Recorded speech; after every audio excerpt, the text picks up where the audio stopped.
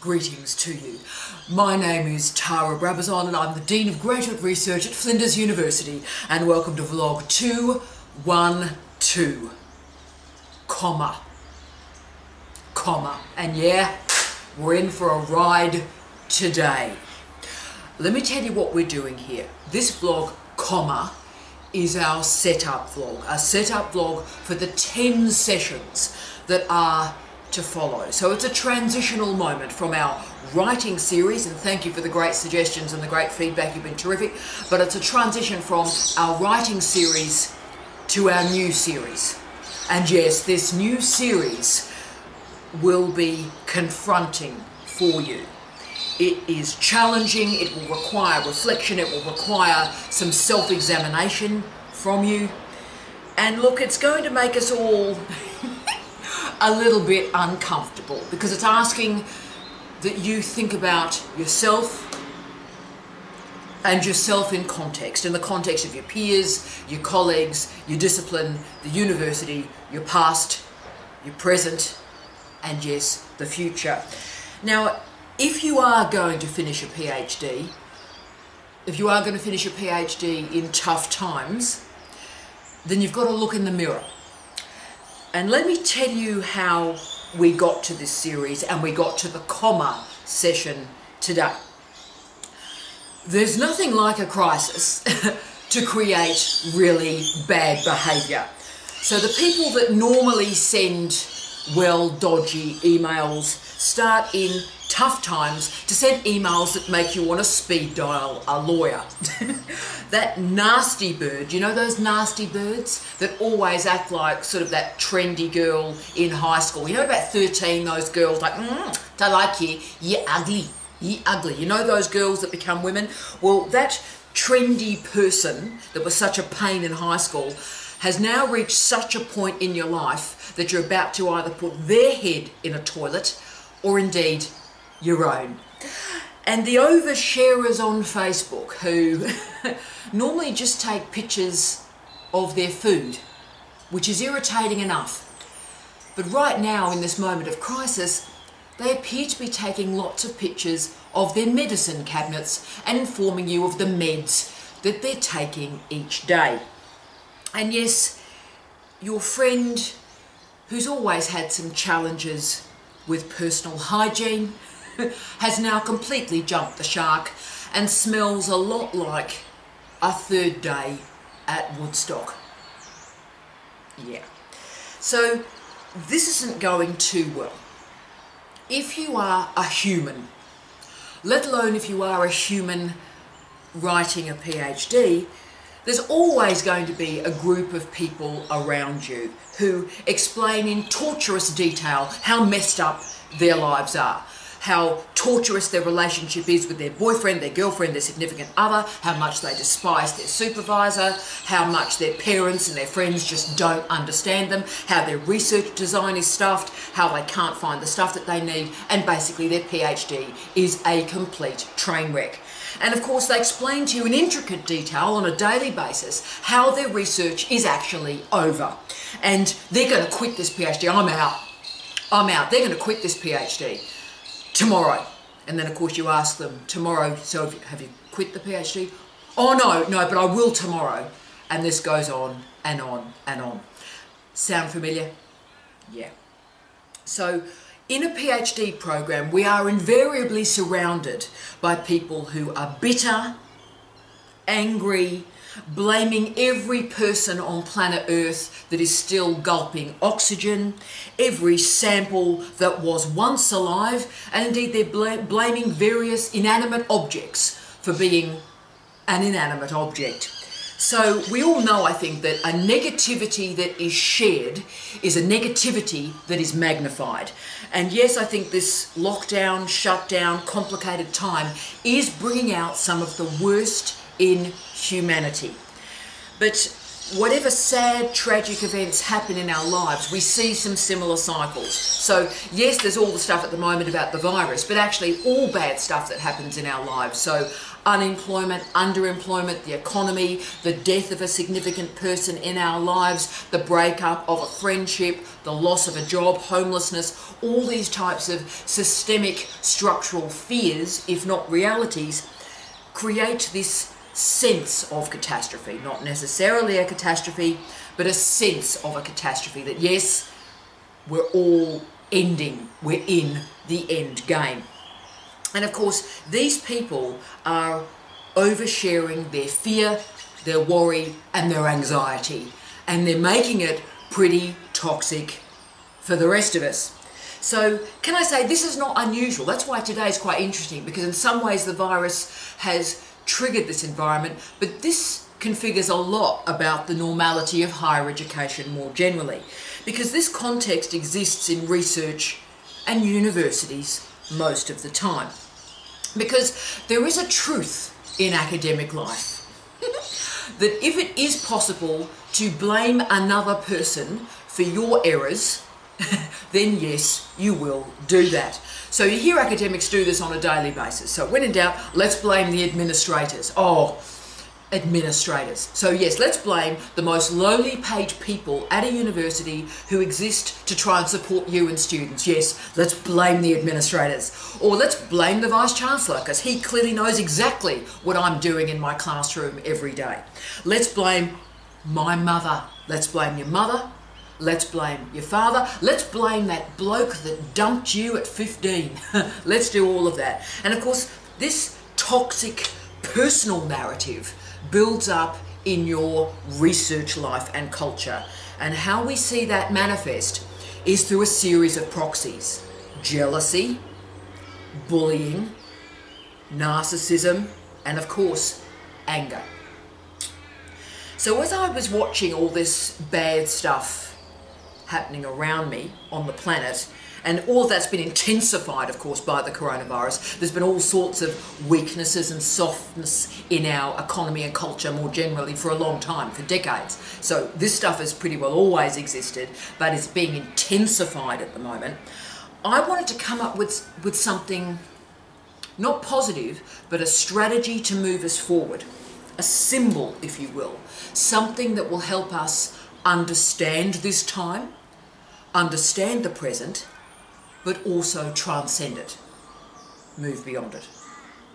And I realised that what's occurring is that students are displacing this personal catastrophe onto the students around them, their friends, their family, their supervisor. And they're doing that by reading this present moment as a full stop. So in this present, right now, okay, it's a catastrophe. This research, my life, my PhD has ended. So they're imagining that their life that they configured, they imagined, is over. And when I was pondering all of this and how we create a space out of this catastrophe, I remembered another great cultural moment that reminded people, reminds all of us, that at the worst moment of our lives, there is another path. There is another way. And that this dreadful moment is not a full stop. Now, this movement that I want to talk about today is exemplified by the title Project Semicolon. Some of you may have heard of it, Project Semicolon. And this project is captured really by a tattoo of, as you can imagine, a semicolon. So that tattoo, often on the arm or wrist, sometimes on the hand, is a way to share and create an affirmative space, a space of solidarity for people who are considering suicide, certainly, but are also managing depression and anxiety. Begun in 2013 by Amy Blewell, she wanted to acknowledge her personal struggle with depression and addiction. Her father committed suicide, and she decided that the semicolon was the right symbol for her actions and her beliefs. She believed this symbol is, quote, used when an author could have chosen to end their sentence, but chose not to.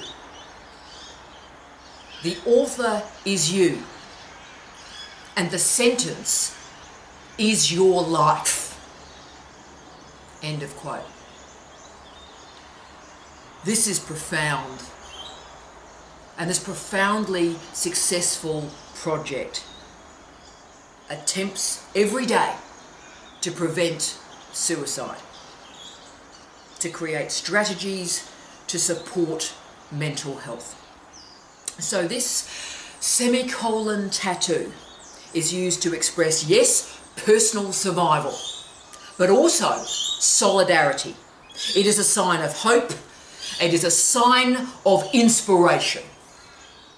This project, of course, gained a lot of further profile. Maybe where you've heard of it is from that 2017's Netflix series 13 Reasons Why, based on the J. Asher novel.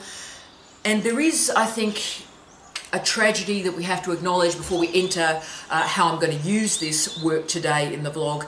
There is a tragedy to this narrative that we have to acknowledge and then manage, and that is Amy Billall, after 5 attempted suicides, and incredible international leadership in creating the spaces and the language and the words to explore mental health concerns. She, of course, committed suicide on March 23, 2017. But even this ending, tragic as it is, even this ending is not an ending, because Project Semicolon survives. I remain incredibly inspired by this project, and I know there are plenty of us, plenty of you watching this video today, but plenty of us on this planet.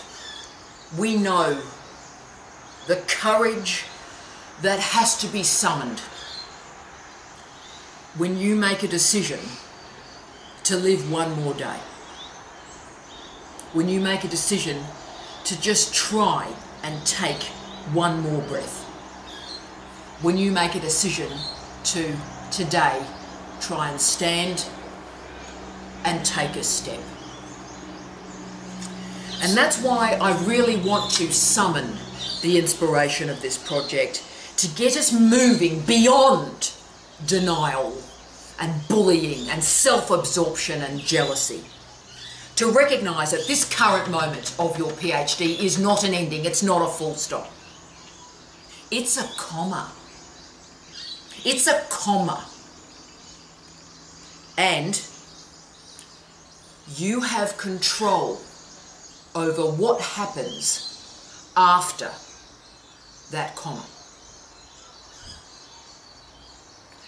So what we're going to do following this comma vlog is enact 10 vlogs in what I've called the comma series. And look, it may end up a book for me. I do not know where this is going. I'm summoning this out there, and we're going to have a go at doing this. But each of these 10 vlogs is going to take a moment in a PhD journey that could have been the end.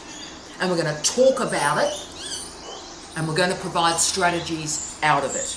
And the 10 are, and I have probably predicted what I think they will be. I've done a bit of research on the 10, and I think this will work. Fear, self-absorption, disappointment, blame, shame, denial, jealousy, bullying, anxiety, and we finish off with, my personal favourite, chaos.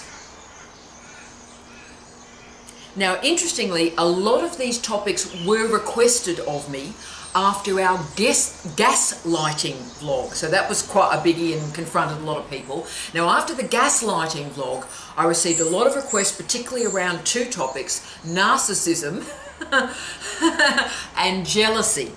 So we'll be handling that and a lot more. But the goal of this series is not actually to talk about those other people. So those other people over there are narcissistic. Those other people over there, they lie. They lie. I'm not interested in those other people over there. I'm interested in you. Let's look at you. Yeah? You. Look at how you summon words in the world. Look how you summon behaviours in the world. How are you managing your personal behaviour? How are you managing your relationship with your peers, your colleagues, your friends, your supervisor, your parents, your kids? Are you a source of hope and positivity and energy, or do you displace, attack, demean, and deny? No one can make judgments about yourself except you. So we're going to move through each of these 10 states of being and explore what they are, why they exist, their role and place, the rationale for them in a PhD program, but then, how you manage and transcend them. So we're going to summon all sorts of results and show how blame, denial, jealousy, all the 10 are actually a comma. And they are a comma that moves you to your next stage in professional development. So therefore, let's talk about the comma. There are, at its most basic, 4 different types of comma: the listing comma, the joining comma, the gapping comma, the bracketing comma. So the listing comma is the one we most frequently use. So that's the one comma that you could take the comma out and replace it with and or. So apples and oranges and bananas. The joining comma must be followed by an and, or, but, yet, so. Yet, comma. Right. The gapping comma, which is really rare but was quite common in the 19th century, indicates that a few words in the sentence are not being repeated and will put a comma to stand for those words. So the best example I can probably give you is like the sentence, the PhD is the highest qualification and the associate certificate, comma, the lowest. The bracketing comma, which is the one I use the most, always exists in a pair, like a pair of budgies, a pair. And what the bracketing commas do is that they present a significant phrase in a sentence, but that bracketing phrase could be removed and the sentence still makes sense. So yep, all good, commas, right. But of course there's another definition of a comma that exists outside of grammar and outside of linguistics, and it's often forgotten. And this very special and important comma comes from computer science. So in computer science languages, the if statement is incredibly important, and it is followed by, you've guessed it, a comma. So in computer science, if a particular condition is met, then a particular action is chosen. So the if in computer science is followed by a comma and signals bifurcation. Bifurcation. So the comma is the moment that a choice emerges and a pathway is chosen. So through this series, we're going to take the full stop words: blame, fear, denial, jealousy, shame, and move beyond the full stop and create a comma. And in that way, we summon a choice. We summon a pathway. So if you are remaining stuck in these words and in these states, so that they are becoming in your own life a full stop rather than a comma, particularly in a time like this, but also in life, all of us have to manage death and job insecurity and the loss of a house and a divorce and all sorts of stuff. Now, if you get lost in those states and they become a full stop, then you are not going to finish your PhD. You're just not. You're going to remain lost in blame and denial and self-absorption and disappointment. But if these states can become a comma, a moment of pause, a moment of reflection, a signal of bifurcation is imminent. And when you have a comma, an alternative, a pathway will appear. If you can do that, then you will survive. you will thrive. In a difficult period like this one, you will do well. You will be successful in a tough, strange world. And I wanted to finish this odd vlog. We've never done a vlog like this, but let's finish this odd vlog with something even stranger, because this really is our gateway video. And I wanted to finish this with a final node of wisdom, also involving a productive use of a comma and a productive use of an if. But this ending also invokes, summons uncomfortable knowledge. And that's part of the meta point that I'm making today. Through this series, we're all going to have to sit in discomfort. And remember, our whole culture is geared around making us feel comfortable, satiated. So I'm going to ask that we sit in discomfort for the next little bit, that we listen to our words, the commentary, the advice, who we are in the world, and we think about what we don't want to think about. To look with coldness and boldness and clarity at your weaknesses, flaws, and errors, and not shirk away from your responsibility, my responsibility, our responsibility for improvement. And that we stop displacing our issues onto others. To believe in the comma, to believe in the next step, and not sit in the full stop of your creation. So let's get uncomfortable in these final couple of minutes. And look, I'm going to summon a knowledge system that's hyper-colonial. This knowledge system was used to justify the brilliance, the beauty, and the righteousness of British colonisation. And I also note Edward Said's amazing post-colonial revisioning of this remarkable writer. And look, I'm going to summon a knowledge system that's patriarchal, capital P, where women are not even people. They're not even available for consideration in this knowledge system. And I'm summoning a knowledge system that was written in 1895 and used for nearly a century to inspire and instruct upper-class English public schoolboys, and of course in the Australian system, private schoolboys. And it was a way to instruct these affluent young men into a life of leadership and power. So everything is wrong with this knowledge system, but I bring it to you today noting the race, class, gender issues, and ask, as we move into our comma series, that you find some peace, some courage, and some hope here. So what is this knowledge system that was used to teach posh young Englishmen to rule the world?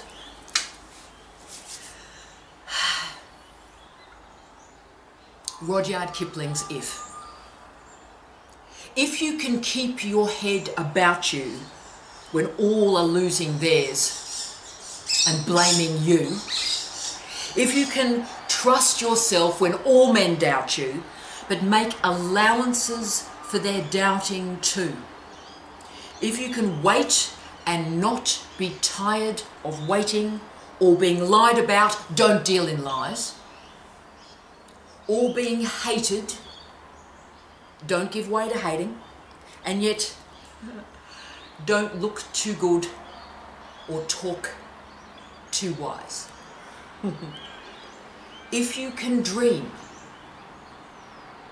and not make dreams your master, if you can think and not make thoughts your aim.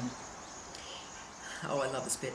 If you can meet with triumph and disaster and treat those two impostors just the same. If you can bear to hear the truths you've spoken twisted by knaves to make a trap for fools. Or watch the things you gave your life to broken, and stoop and build them up with worn out tools. If you can make one heap of all your winnings and risk it on one turn of pitch and toss and lose and start again at the beginning and never breathe a word about the loss. If you can force your heart and nerve and sinew to serve your turn long after they're gone, and so hold on when there is nothing in you except the will which says, hold on. If you can talk with crowds and keep your virtue, or walk with kings and not lose the common touch. If neither foes nor loving friends can hurt you, if all men count with you, but none too much. If you can fill the unforgiving minute with 60 seconds worth of a run, yours is the earth and everything in it, and which is more, you'll be a man, my son.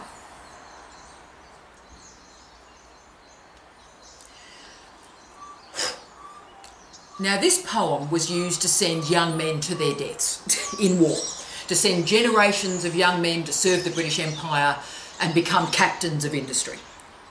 But the use of the computer science if and the comma, quite meaningful. And probably that poem is the most instructive introduction I can give you for what we're going to do in the next few weeks. If you have courage to fill your time with opportunity, if you can look at your life with hope and promise, if you can confront despair and know that it is transitory, if you can lose only to know that if you try again, you'll win. Yours is the PhD and everything in it, and which is more, you'll be a scholar, my friend. I wish you love, light, and peace. Tea out.